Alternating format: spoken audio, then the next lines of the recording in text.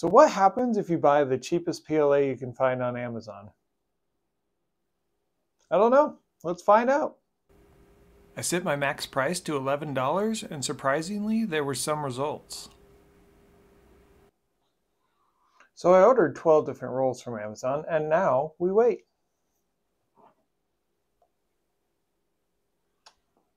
Oh, excuse me.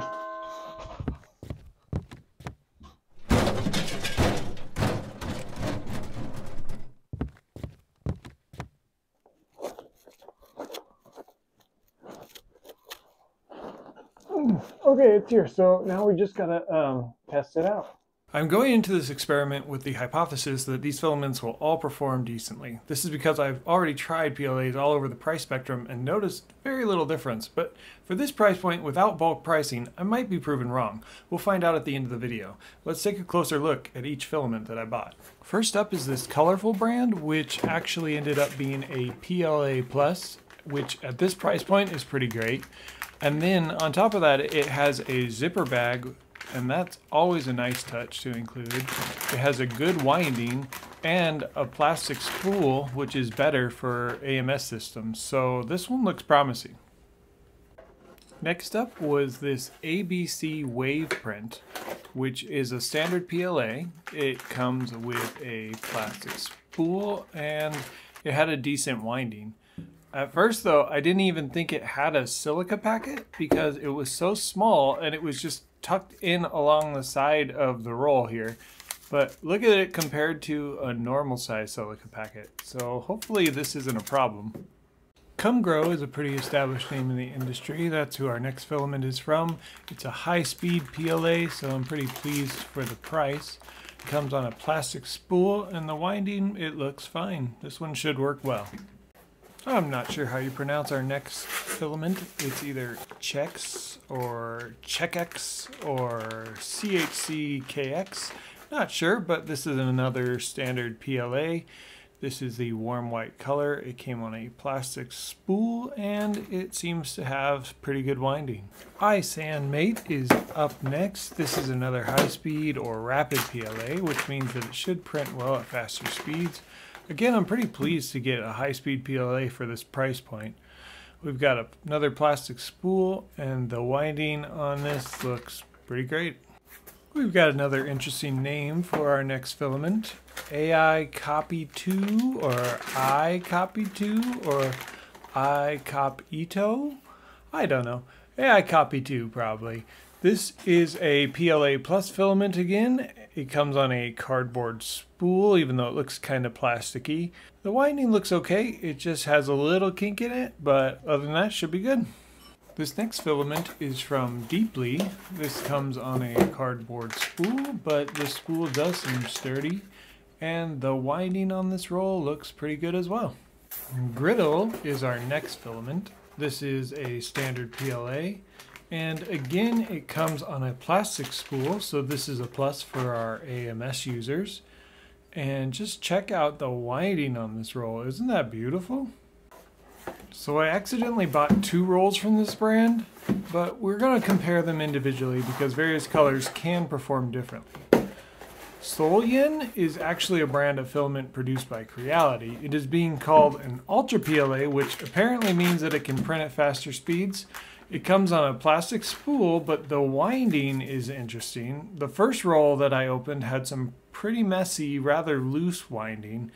But if we open up the second roll, the winding on this roll is almost perfect. This must be some sort of quality control issue. Just Maker is another standard PLA and the next filament on our list. It comes on a sturdy cardboard spool, and I would say that the winding on this roll is just okay.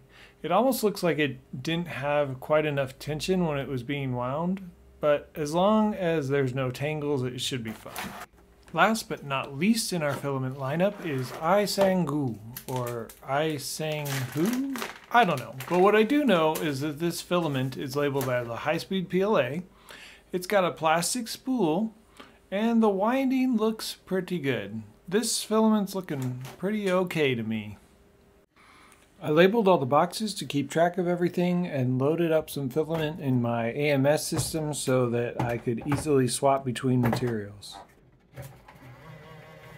I then loaded some test pieces into my slicer, and with that it was time to start printing. For the test prints, I'm using a 0.4mm nozzle and have everything just set to generic PLA. Why? Well, because I'm a busy guy, and if I'm going to continue to use a brand of filament, I just want it to work without much fuss. I also printed up some forest miniatures to see more details and test how much stringing the filament would have. One of the forest minis failed during the printing, so I canceled that print and reprinted him, which he turned out fine the second time. One of the test prints came out extremely stringy, and since this is often due to moisture, and this was the filament with that tiny little silica packet, I went ahead and dried the filament for 12 hours to give it one more chance. Although I did get a slightly better result, overall this ended up being the stringiest filament that I tested. Before we talk about the results, if you like this type of content and want to see more videos like it, please hit that like button and be sure to subscribe. It really helps me out. Thanks so much. Now let's take a closer look at the results. Unfortunately, I did have one filament that was a bit fussy. Although I did get it to print everything, I think the issues I had mostly come down to improper drying from the factory. ABC wave print filament was stringy and it didn't provide me with the best surface quality. This was just a standard PLA, and with some tweaking I might be able to improve my results, but when I open a brand new roll of PLA, I do expect it to be already dry. This iSand Mate high-speed PLA did fail once during testing, but when I reprinted the Mini I had no further issues. I actually thought the final surface quality was really nice, and I would probably still buy this filament again. These 5 fine filaments all performed well, no major issues, and honestly if I ran across these brands again at such an affordable price, I'd probably pick up a few rolls. Let's call this batch my runner-ups. We've got the 2 Solian rolls and the Deeply brand. The print results were just slightly better than the previous set, and they had good overall surface quality with minimal stringing. Plus, I do like those unique matte colors that are being offered on the Solian rolls. I didn't really have a third place for this video, but Come Grow comes in as my second place. The prints feel solid, they look really good, have practically no surface defects, it didn't give me any trouble while printing, and so at this price point I would definitely pick up this filament again. Colorful 3D printer filament ended up being my number one. I'd never even heard of this brand, but the print results were very clean. It feels sturdy, has beautiful surface quality, and printed easily. Unfortunately, after running these prints, I checked back on Amazon, and it looks like the listing that I bought from is completely sold out. They do have other listings for different types of filament, but I hope their PLA Plus comes back in stock soon, because I'd definitely buy this brand again. My biggest takeaway from this test is that cheap PLA filaments work fine. Are they perfect? No, but some of them are actually pretty great, and it seems that anymore most manufacturers have the process down. I wouldn't be surprised if any of these brands are just white labeled and made in the same factories. I think the biggest issue you will run into is quality control. How's the winding? Is the filament dried completely? Is it packaged well? But what about you?